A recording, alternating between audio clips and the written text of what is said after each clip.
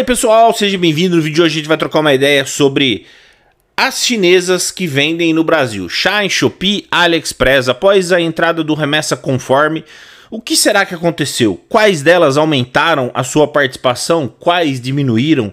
Qual será que é o cenário que a gente tem hoje? Será que continua a mesma coisa? Teve alguma que diminuiu? Alguma que aumentou? Nesse vídeo a gente vai trocar uma ideia sobre isso. Ficou curioso? Quer saber mais sobre isso? Se liga no vídeo e vem comigo.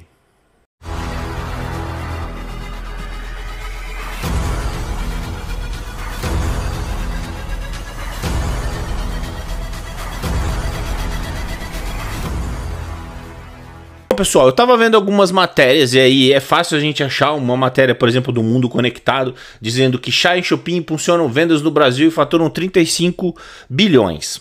E aí, quando você começa a ler a matéria, fala que a Shein aumentou a sua participação dentro do Brasil. Obviamente, aqui a gente tem alguns dados. A Shein sim aumentou a sua participação, mas ela aumentou a participação tanto com lojas físicas, tanto investindo em fábrica, tanto investindo em galpões, mas sim aumentou também as vendas. A Shein talvez tenha sido a plataforma que mais se beneficiou do Remessa Conforme. Lá no começo, lá atrás, a gente tinha falado sobre isso.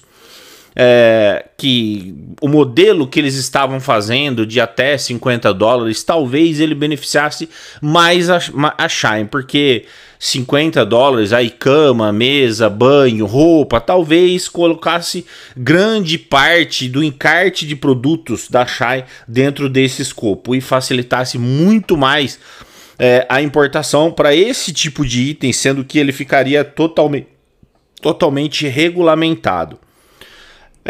Para Shopee, aqui a gente já é um cenário totalmente diferente. A mesma matéria diz que tem uma participação de 15 bilhões dentro do Brasil, que aumentou exponencialmente a sua participação, mas isso é mentira. Vamos lá, vamos tratar esses dados aqui. A Shopee aumentou para 15 milhões em vendas na importação? Não. Certamente você conhece e você provavelmente deve usar desse jeito. A Shopee hoje ela é um marketplace que é usado tanto quanto um concorrente do Mercado Livre. Então, se você quer uma peça, por exemplo, você vai lá, olha se tem no Mercado Livre e vai lá e olha se tem na Shein. E aí, normalmente você vai conseguir aquela peça lá por um custo acessível. Vou citar algum exemplo aqui, deixa eu ver se eu acho alguma coisa aqui. Vamos lá, vou comprar uma pulseira, por exemplo. Aí eu vou lá, olho a pulseira e aí eu tenho tanto uma opção de comprar na importação como uma opção de comprar, por exemplo, em São Paulo, alguma capital que seja perto de mim. E aí, de repente, eu pego algum item que seja de um pouco mais de custo, e aí esse item acaba tendo frete grátis. E aí tem uma série de coisas que você consegue comprar, fone de ouvido, você consegue comprar de repente uma barra de chocolate, por exemplo, um suplemento, coisas que de repente você compra e aí você acaba não pagando frete. Isso é importação? Não, mas é considerado nos números do e-commerce. Isso ameaça o varejo nacional? Bom, se isso ameaça, então é eles que lutem. Os caras estão fazendo da mesma maneira que o Mercado Livre faz dentro do Brasil, da mesma maneira que a Amazon faz dentro do Brasil. Entra uma loja lá, cadastra os seus produtos, você vai lá, compra direto dessa loja. Não vejo onde está o problema aqui. E aí a gente tem a AliExpress. Sim, essa foi talvez a mais impactada com esse cenário de remessa conforme. O cartel de produtos, o encarte de produtos da AliExpress, ele ia desde $1 até 3 mil dólares. Então, era o 3 mil dólares é o linear que você pode comprar como pessoa física. E hoje você já não pode mais. Ah, mas como não? Se eu quiser comprar um item lá de 2.999, um celular, por exemplo, eu posso comprar? Pode, você até pode. Só que você vai pagar 92% de imposto. Eu acho que isso é praticamente uma insanidade. Imagina você comprar um celular de 3 mil e pagar 2.400, por exemplo, 2.500 de imposto. Dólar a gente está falando. Ficaria muito mais barato você pegar um avião, sair do país, ir lá para fora, para algum lugar, ir para o Chile, sei lá, ir para o Canadá numa promoção e comprar esses produtos fora do Brasil do que comprar aqui dentro com o dólar do jeito que tá hoje, numa promoção dessa, aonde você vai pagar aí mais de 10 mil pro governo. Então, realmente fica inviável.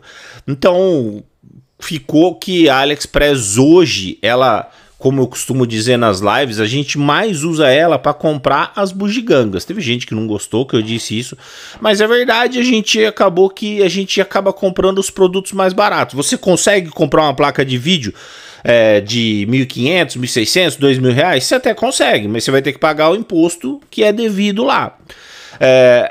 Mas e se eu quiser comprar fora do Remessa Conforme? 50% das pessoas que optam por essa solução levam taxas acima de 100%, entre 100% a 170%. Então, assim, existe essa possibilidade? Ela existe. Só que o risco é 2 para 1. Uma possibilidade de você tomar uma taxa razoável e uma possibilidade de você levar uma taxa de 100% a 170%. E aí, se isso acontecer, você levar uma taxa e de repente uma multa e bater 170% lá, esquece, perdeu o Playboy, você vai perder o seu dinheiro. Então imagina que você coloca lá R$2.000 e aí você toma 3.400, por exemplo, de taxa, simplesmente você perdeu o seu dinheiro, porque não compensa você pagar esse sequestro, esse resgate para ter esse produto para você. Então, no nosso entendimento, a AliExpress, ela foi a plataforma que foi mais afetada. E ela acusou o golpe, assim que o governo começou a falar em subir ICMS, ela já acusou o golpe. Falou, ó, já tá ruim, tá difícil. E assim, certamente a AliExpress vai ser uma das primeiras a descer quando tiver o aumento de ICMS. No cenário que a gente vê hoje, a AliExpress está sendo muito impactada nos seus números. E certamente, se a AliExpress vê que teve de novo um aumento de ICMS, a AliExpress deve sim ser a primeira plataforma que deve pular fora do Remessa Conforme. No nosso entendimento, não faz nenhum sentido a AliExpress continuar no Remessa Conforme se entrar uma alíquota, por exemplo, o governo coloca lá 30 e deixa mais 25 de ICMS lá. Simplesmente isso aí decreta o fim do Remessa Conforme, porque não compensa. É um número que torna impeditivo a plataforma continuar fazendo o trabalho do governo. Simplesmente ela desce, fala pro governo, ó, faz o seguinte, nesse número que você tá fazendo aí, para mim não compensa, eu não vou ficar trabalhando para você, eu também não sou obrigado, se você quer impedir de importar pro seu país, você coloca uma normativa que não pode mais importar da China ou dos Estados Unidos ou de onde quer que seja, mas eu a partir de hoje não fiscalizo mais para você. Ela desce e começa a mandar itens aleatórios como sempre foi. E aí o governo que lute para fiscalizar como sempre foi. A gente sabe que o governo ele tem mãos para fiscalizar até 80 mil pedidos. Passou disso aí, mas hoje tá passando pouca coisa disso. Sim, mas hoje ele tá tendo a vida facilitada pelas plataformas, trazendo os itens já fiscalizados. E aí por isso que ele consegue pegar os outros que não são e fiscalizar. E mesmo assim ele ainda espera 40, 50 dias para fiscalizar. Comenta aqui o que você acha de tudo isso. Se não é inscrito já sabe, se inscreve, ative o sininho. Eu sou simoesjunior, você está no JRT Curiosidades. Amanhã a gente tem live aqui no canal. Abraço a todos, fique com Deus e vem comigo.